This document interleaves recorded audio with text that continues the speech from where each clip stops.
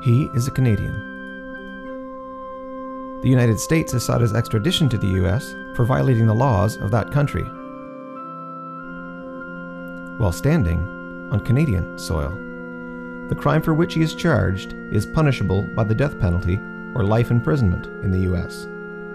It is a crime typically punished by a fine of not more than $200 in Canada. Who is this Canadian? Why does the USA want him in a cage? Why have Liberal and Conservative governments in Canada done nothing to prevent his extradition or punishment? Should you care? And if so, what side should you be on? So join me in welcoming one of this country's greatest freedom, I don't want to say freedom fighters. How about I do? Good word, all right.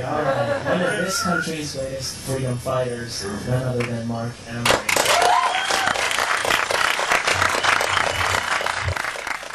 Marc Emery was born in the city of London, Ontario, Canada, in 1958. At the age of 11, he set up his own business selling used comics from home. At the age of 17, he sold his comic business for $6,000. He quit school and opened his own store selling used and rare books. He called the store City Lights.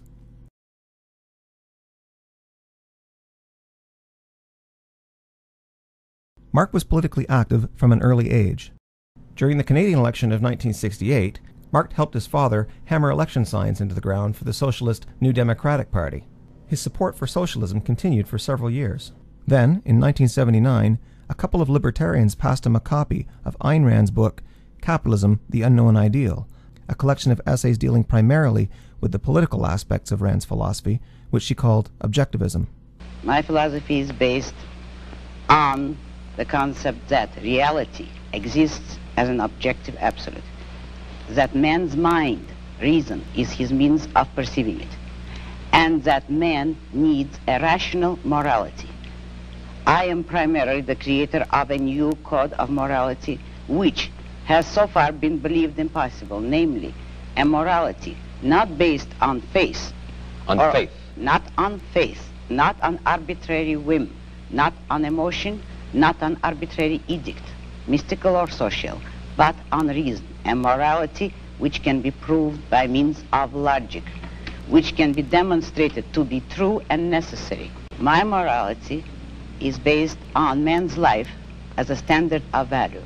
And since man's mind is his basic means of survival, I hold that if man wants to live on earth and to live as a human being, he has to hold reason as an absolute, by which I mean that he has to hold reason as his only guide to action, and that he must live by the independent judgment of his own mind, that his highest moral purpose is the achievement of his own happiness, and that he must not force other people nor accept their right to force him, that each man must live as an end in himself and follow his own rational self-interest. How does your philosophy translate itself into the world of politics? The powers of government are strictly limited.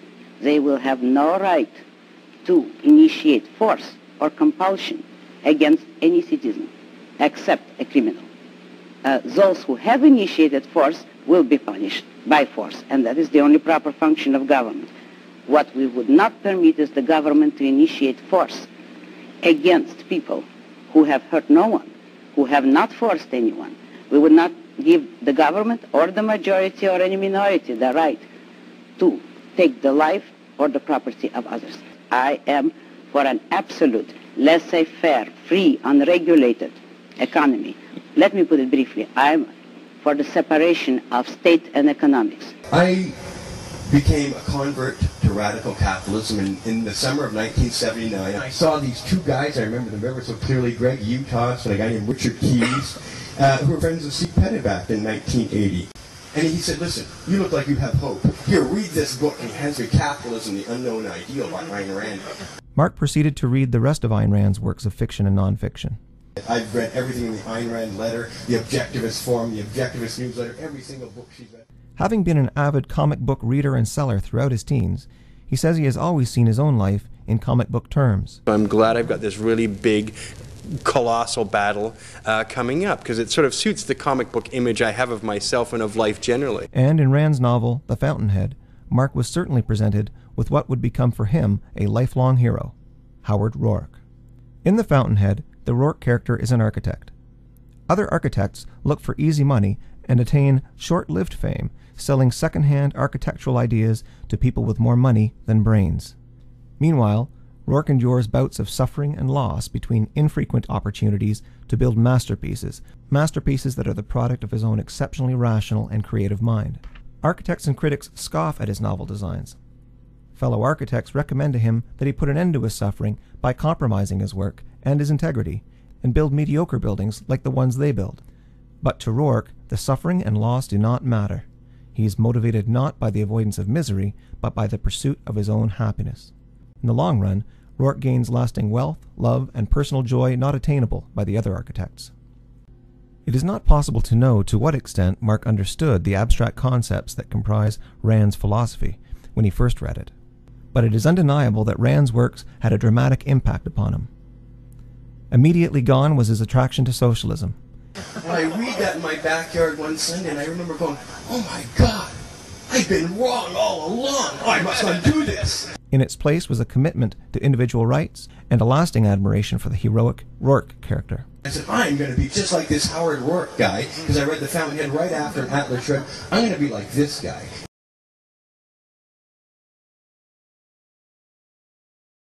In 1980, Emery began working with the Libertarian Party of Canada. He encouraged a local accountant, Robert Metz, to run for the party in the 1980 federal election. So Marc is desperate on the Friday night, having invested all this money and time into creating a campaign for, I think it was London South at the time, and begged me to run, basically. Said, would I run? Would I just put my name on the ballot? And so I did him a favor. I said, sure. Never heard of the Libertarian Party. That's the Libertarian Party we're talking about now. And that was it. Monday morning we get into the high school where we had to go register, and Monday afternoon I was a candidate. And next thing I know, I'm getting phone calls. And people are asking me my opinion about certain issues, and I didn't know anything about the issues, and I had no opinions. So I said, gee, I don't know if being a paper candidate's going to work out too good. So I says to Marc one day, I says, you know, I really should have something to say when I go to City Lights one day, and he just hands me a copy. Here, take this. And it's a copy of Capitalism, the Unknown Ideal. And he points out 3 chapters in it, and he says, you just got to read them. You're all set for the federal election. And indeed I was. That's all it took. For the next 10 years, Emery and Metz would work together to build a political party that stood for individual rights.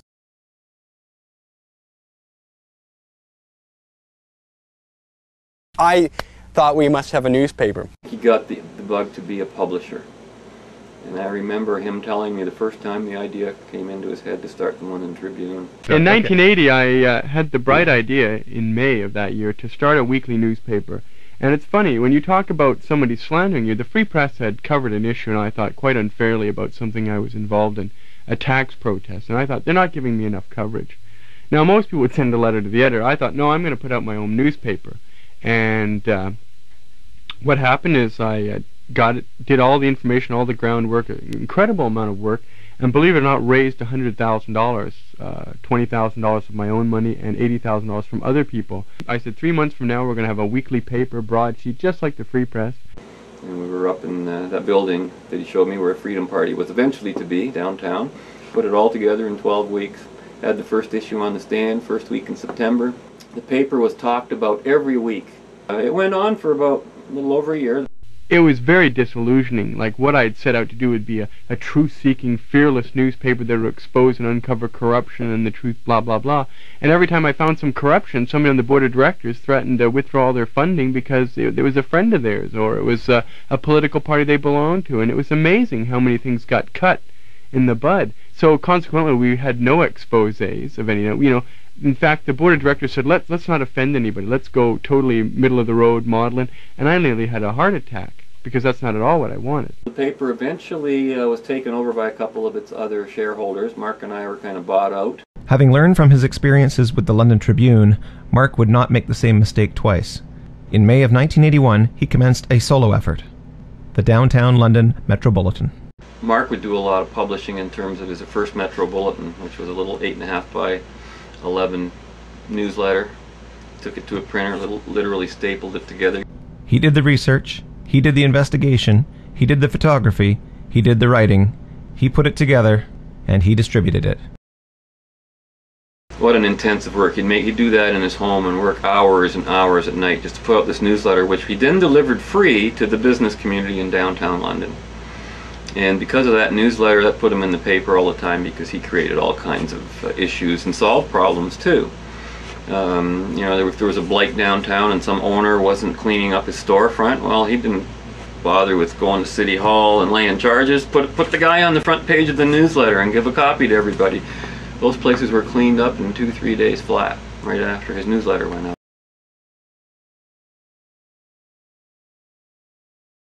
Both Emery and Metz found their short-lived experience with the Libertarian Party to be disappointing. But libertarians are just terrible to get to run. They come up with more objections to why they should run than the people come up with objections to libertarian policy when you're on the election campaign trail. You know, everybody always said getting libertarians together was trying to, you know, like trying to herd cats, you know. I think herding cats would be much easier.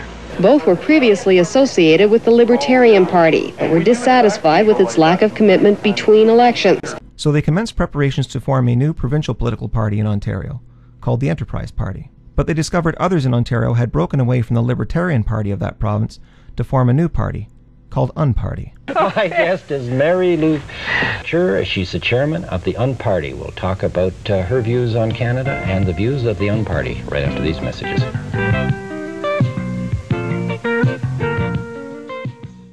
What your party is doing is much more than an Unparty do. It's not a very good name for it, is it? Well, I think you're trying to say that our name means non-party. In fact, Unparty stands for less government. Metz and Emery decided to work with Unparty in their own hometown of London.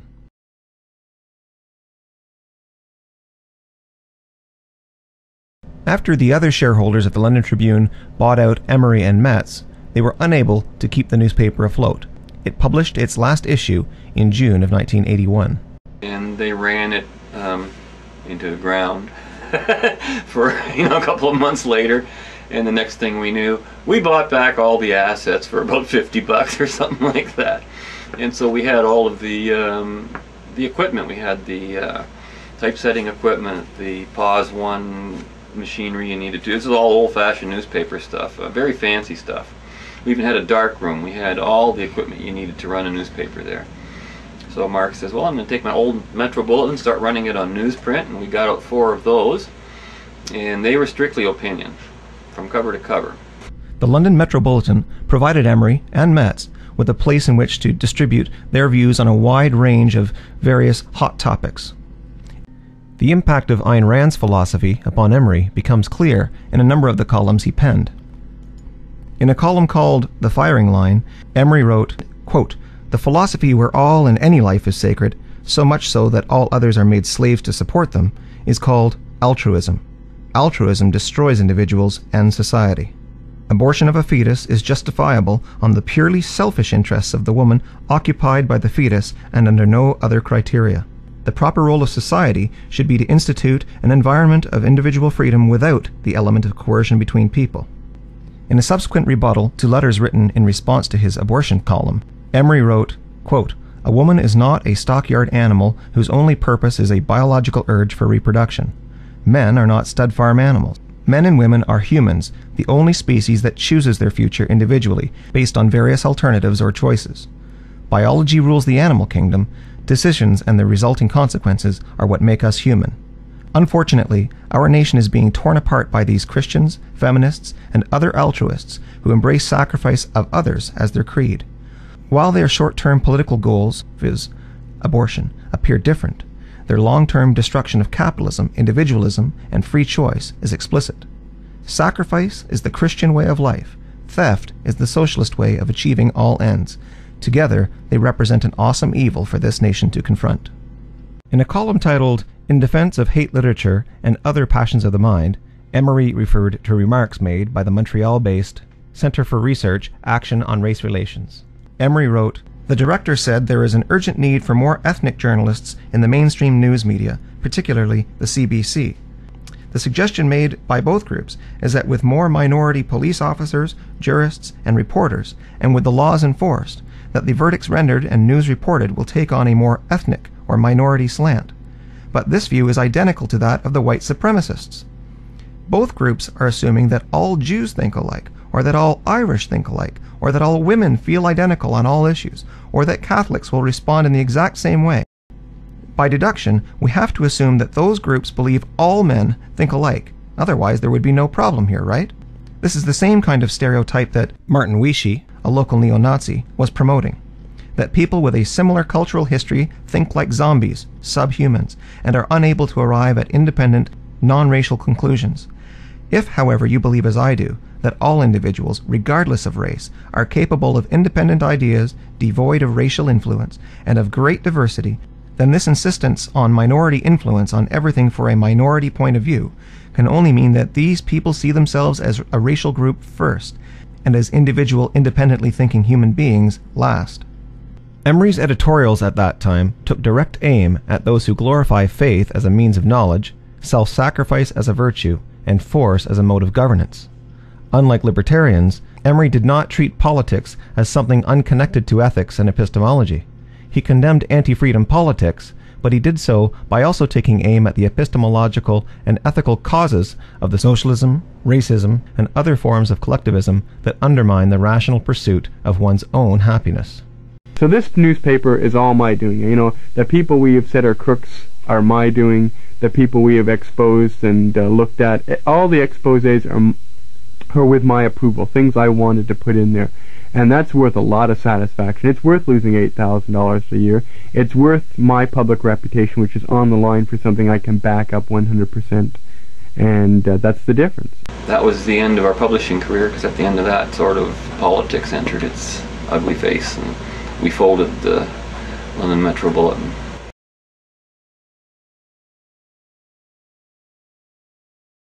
Unparty struggled until 1983, when its founder, Mary Lou Goetcher, decided to transfer control of the party to the one person who was having success in building the party, Robert Metz. I was the only one with any membership growing, and all the rest of them were not surviving, and all I was doing was very routine stuff. After about 3 years, we lost our major financier. And slowly we lost key people. Because it's easy to burn out if you're the only one who's working. Now meanwhile, in London, there was a group of people out there working day after day after day locally, preaching the same message. Well, Marc and I were both in the process of newspaper publishing in 1983, and Freedom Party was actually a previously registered political party that was given to us by a group of people in Toronto who could no longer carry the banner. And they heard about our activity here in the London area, and literally in late '83 asked us if we'd like to take over a fully registered Ontario political party and use that as a tool in our ongoing quest for individual freedom. Good morning, Michelle. How long has the Freedom Party of Ontario been in operation now? Under its current name only since January of this year, but it has been a fully registered political party since about 1980. So it's been we're in our 4th year. What was the former name of the party? The former name was Unparty. But eventually, Bob and Marc were the key people in getting the Unparty started in London and changing the name to Freedom Party. And why did you decide to change the name? Well, the name change accompanied not simply a name change, but also a move to London as our official headquarters. We thought since freedom was our product, that the best way to market it would be to name our party after that particular product. I remember going to Toronto, me and a group of Londoners, when we were getting involved with Unparty, trying to talk them out of the Unparty name. We just thought it was a bad idea. We were all in favor of the word Freedom Party, and it's amazing to us that a group of people who were in favor of freedom didn't want to touch that word with a 10-foot pole. And I'm thinking, that's strange. And even when I went to register the name, I couldn't believe in this land of the freedom where we send our soldiers to die for freedom, there isn't even a fringe party called Freedom Party. Nobody wanted that word like the plague. So I said, geez, there's got to be a reason for that, and I've since discovered what it is. And because none of the other parties are into reality, reason, self, or consent. And that's what freedom's all about. The party name was not the only thing that changed. Unparty had been a libertarian party, and, as with all libertarian parties, there was a strong anti-government streak within it. Rather than proposing better government, it proposed less government. Whenever you think of protest groups, I think it's fair to say that everybody thinks, hey, they're left to center. But you're not. No, we're neither left nor right, we're libertarian. You're libertarian. That's right. But there is a problem with libertarian philosophy. What is that? That if everything is taken away and a new system is introduced with less government, isn't it possible that we would face a form of anarchy where everybody would do their own thing with no restrictions? Wouldn't that be terrible? Unparty was not a party just for anarchists, but it was certainly a party that made anarchists feel welcome. And not once in my whole career with Marc did we ever have it out on the anarchy versus freedom point of view. Did you get the sense that Marc was coming from one or the other of those? Oh yeah, he was an anarchist. There was no sense about it. It was just clear. Although I am running for office, but I only run for office to educate the public. I actually believe myself to be an anarchist, but you take advantage of all opportunity in our society to educate the public, and that's a good opportunity, so you take advantage of it. And I put a leash on him as far as we had a tremendous relationship as far as working together. Given that he was the piper paying the tune, you know. Any group that I've seen in the past that's ever succeeded has always had at least one major financier. And for those of you who aren't aware of it, for this organization, it's Marc Emery. And I think we should give him a big hand.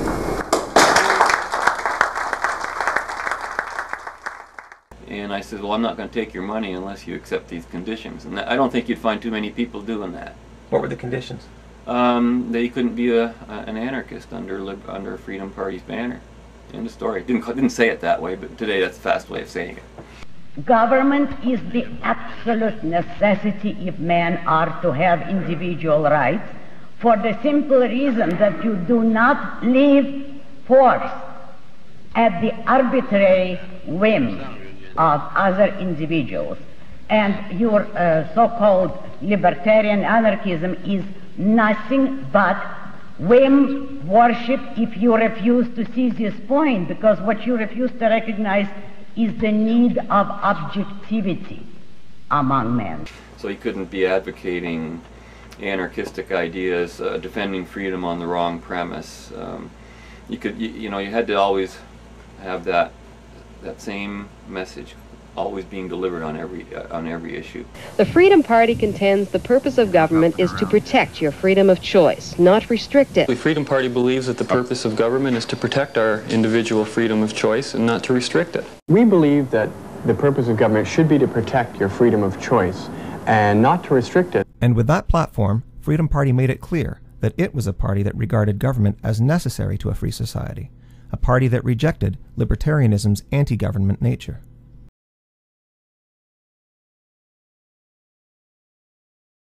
It's a long, hard climb to the Freedom Party's provincial headquarters, perhaps symbolic of the long, hard climb the party still faces before it reaches political respectability and achieves its goal of getting government off the backs and out of the wallets of the people.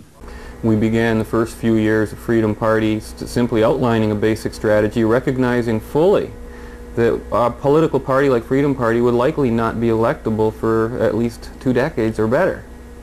What makes you think that your party is going to be so successful in doing this? Well, success is a difficult thing to measure. If you're speaking in terms of getting elected, that's a long-term goal. Right now our function is to get our ideas out there. A great place to do that is in a political debate. For us, the election certainly isn't a viable thing to look at in terms of winning votes, and none of the candidates in our campaign expect to get more than 100 or 200 votes. What's important for the party is that it spreads its message against government intervention, it says. Party candidates say they'll be content if they receive between 1% and 2% of the vote this election, as long as they get to air their views. The party only expects to get 1 or 2% of the vote. The important thing is to field candidates. There's the element of political credibility. Can you be electable in the immediate future? Well, that's something when we started this party we knew would be at least a decade or 2 away. Because credibility in an election is a totally different, it isn't really that related to your ideas directly. It's related more to the credibility of the organization behind the ideas and its consistency and its ability to be there election after election.